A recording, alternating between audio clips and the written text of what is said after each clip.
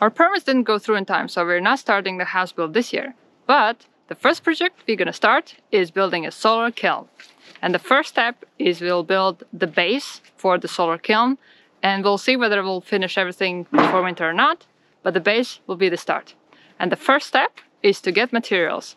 We are making 18-foot 8 long solar kiln, so we'll need 20-foot long pieces. So that's why we're bringing our equipment trailer to the lumberyard to get some materials.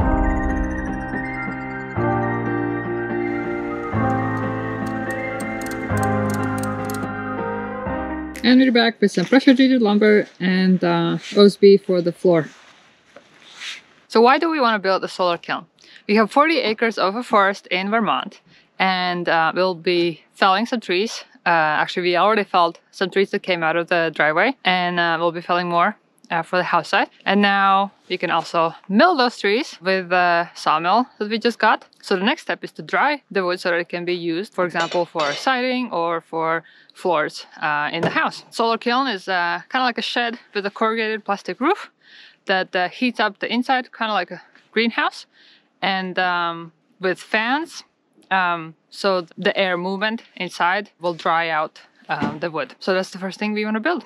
We're using the Virginia Tech solar kiln design as the basis, and we have modified it a little bit to extend it longer to 18-foot 8 inches so that we can do 16-foot boards inside. And we also modified it such that we are going to put it on kind of skids on the bottom so that we can move it if necessary. And we have narrowed it slightly if in case we ever decide to try to put it on our equipment trailer, then we can try to attempt that. So first step, today we're starting with the floor assembly, which is all made from pressure treated wood. And actually the first thing we need to do before we can start on that is to build the second sawbuck so that we have place to cut the boards. So 31 3/4. Yeah, so if you cut that one off square, this isn't a square end here. Ready? Yep.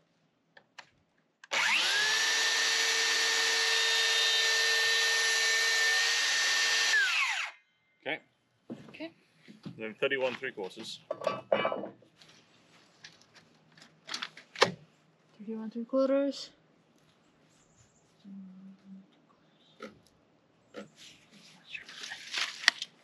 Oh, interesting. Yeah, it's drawn a line across. I want to. Okay.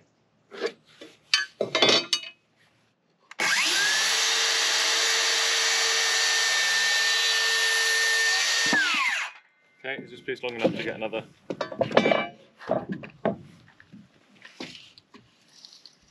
Yep.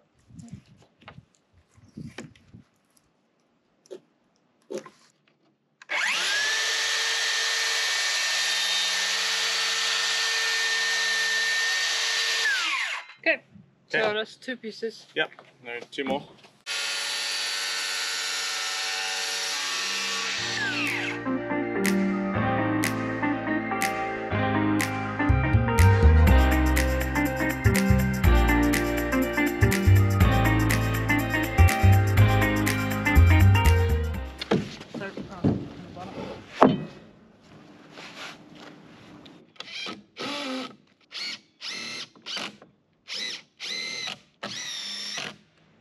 Okay. So then we'll take this one.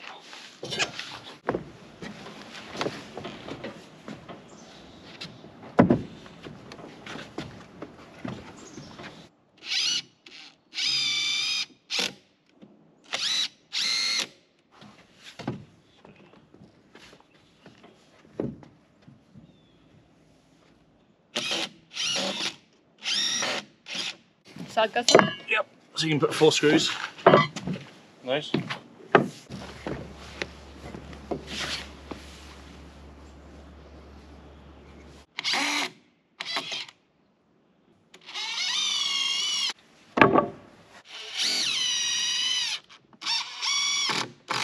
Okay. Yep.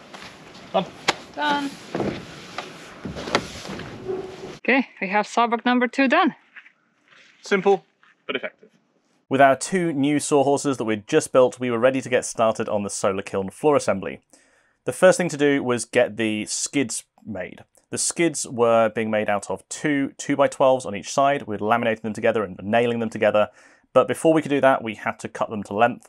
So we brought the 2x12s over and put them on our sawhorses, measured off the length, and then cut them down.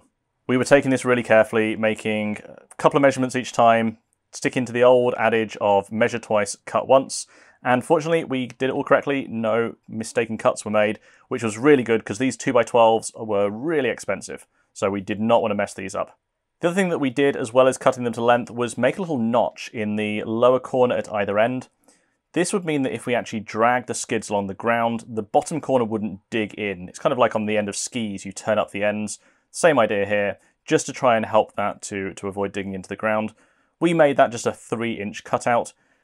We didn't really have any specific reasons for that. That just felt like a sensible number to us and kind of looked right. It also meant that we weren't compromising the space where the 2x8 joist would fit in later. The other thing we did was cut out a notch at either end of the skids. This is where the 2x8 joist at either end would rest. The ones in the middle will be in joist hangers, but we wanted cutouts at the end where they would sit, resting on the 2x12. So these 2x12s that we cut, these are going to be 2 on each side along the long edge. And we'll have floor joists coming in perpendicular to them in the middle. So now I'm going to lay out where the floor joists will go.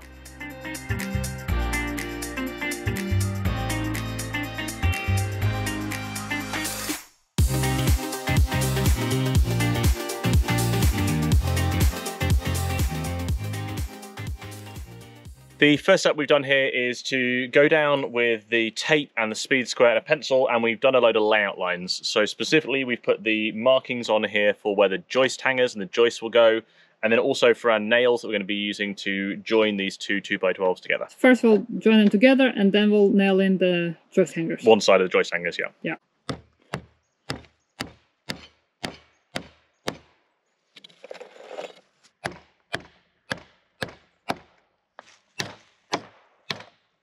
Once we had all the measurements lined up and marked on the skids, we were ready to go down and start nailing them together. We used some clamps at the same time just to make sure that as we were nailing these together, they were held really tightly. We also put nails in staggered from both sides as well to hopefully make this a really, really strong connection. Once they were joined together, we were then able to add the joist hangers using special hanger nails to do this. This took a while to get done, but what we did is went down with one side of the joist hangers and getting that nailed in first, making sure that was perfectly lined up using a scrap of wood, and then we were ready to get things assembled.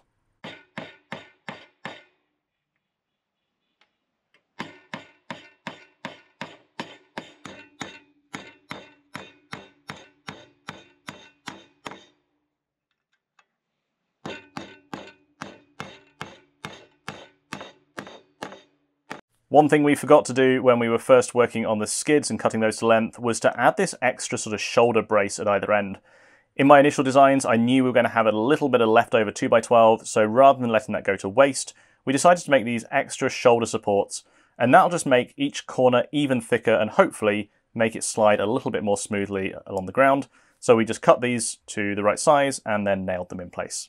So this is how far we got today. We have nailed together the skids on each side and we have added the joist hangers. We are not sure whether we will be able to finish the whole solar kiln before the winter, but we definitely want to finish the base, the floor system, so that we can stack the milled lumber on top of it.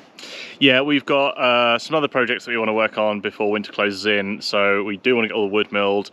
Got some things at the RV, so trying to get the solar kiln finished might just be a stretch too far. It's also given rain for the next couple of days, which is probably going to happen more and more throughout. We're into November next week, so we're going to really just be getting out here when we can, when we have good weather. Hopefully after this weekend, we'll have some good sunny days next week, and we can get out and make some more progress on the kiln floor. Yeah, so this was the first episode of the solar kiln build, and we'll try to document all the times that we work on it.